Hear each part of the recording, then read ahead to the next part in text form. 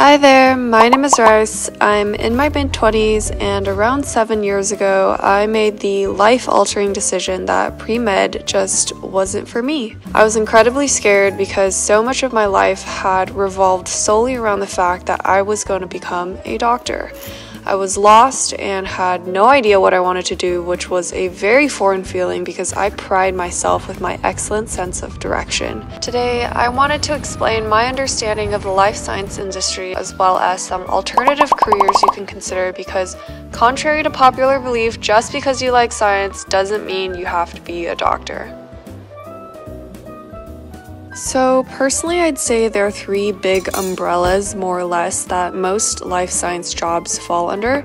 Number one is industry, so that's inclusive of pharma, medical device, suppliers, contract orgs such as CROs, CDMOs, CRDMOs, etc. Number two, there's consulting, and number three, there's healthcare. Today, I'm not going to really go into healthcare because that's a story for another time.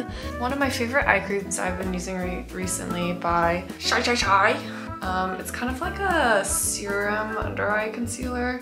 But before I begin with the actual video, I wanted to give a quick disclaimer. I'm not trying to tell you what to do with your life or what you should be or anything like that, but I know for me personally, I was quite lost and I had no idea what to do, so I kind of wanted to just share some insights about the life science industry as a whole, and obviously I'm not going to be able to cover every single profession there is out there. Just want to give you guys some food for thought and just additional avenues you can explore for your own career development. Okay, without further ado, let's get started. When it comes to consulting, there are two routes. You can go to the big dogs, so that's BCG, McKinsey, Deloitte, etc., or you can go the boutique route where the firms are smaller and specialize in the life sciences. This is mostly speculation as I've never worked in consulting before, but I would say the barrier to entry is higher at the fancy firms unless you're going in straight out of college. If you're interested in consulting, start preparing for case studies now. Go on YouTube, there's a ton of videos with sample interviews, and long-term, most consultants either go into industry or VCs post-consulting.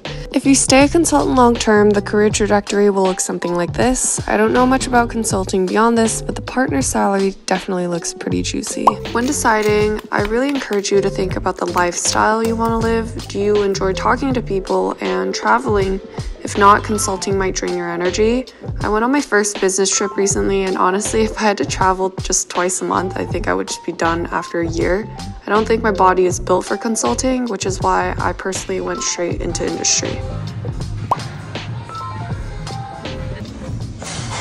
Now let's dig a little deeper into the pharmaceutical industry. The whole commercial process of the pharma industry can be roughly summarized by this infographic. The earlier you are in the chart, the closer you will be to the science. Before phase 1 to 3, we have drug discovery, where the actual molecules are discovered and synthesized by scientists. If you're interested in lab work, this is a pretty good place to start. The average pharmaceutical scientist makes between $96K and $120K in California. Phase 1 to 3 constitutes clinical trials. In terms of entry-level jobs, you can be a CRA, which stands for Clinical Research Associate, and what you're doing is essentially helping to manage clinical trials. These roles are slightly more involved in the healthcare side, where you might interact with patients or physicians, so it might be a good option for those of you who like healthcare but don't want to be in healthcare directly. The average salary of a CRA in California will put you at roughly $102K per year. The BLA/NDA steps are involved in the regulatory side of the industry, which is where the proposal, regulatory, and legal team comes in. I personally find the idea of putting together legal and regulatory documents to be extremely boring.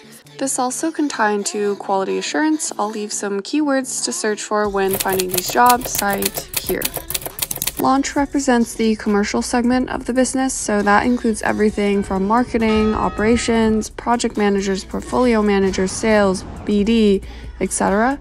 In my personal experience, I feel like the entry-level positions that are easiest to break into are marketing and sales or BD. Especially if you start in sales, it's fairly common to then branch out into other commercial functions as your career progresses. I'm finally home from my business trip.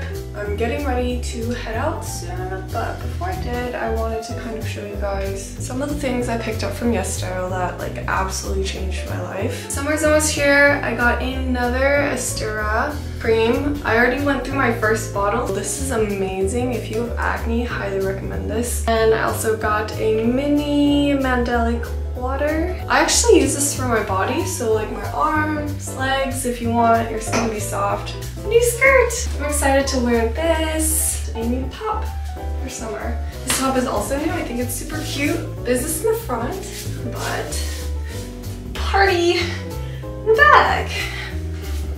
For the past few years, I've been involved in the commercial side of the science industry. I love science, but I also love the human-to-human interaction despite being an introvert. Fast forward a few years, here I am in commercial operations.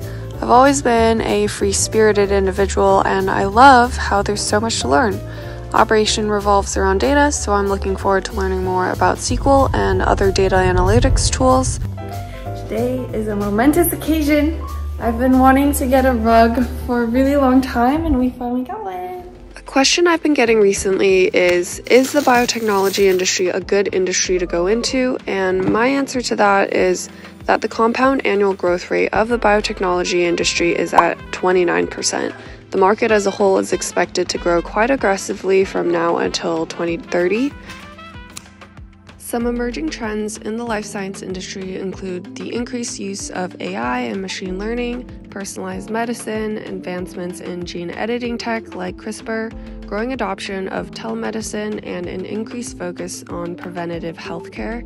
There are so many different facets of biotechnology industry to explore, and according to the Bureau of Labor Statistics, the demand for qualified biotech professionals are not too bad. If there's anything I missed, please leave a comment and share your wisdom with the rest of us. The industry is so incredibly vast that I would love to fill in the gaps in my knowledge and learn more. I hope you found this video useful, and thank you guys so much for watching, and I will see you in the next video. Bye bye!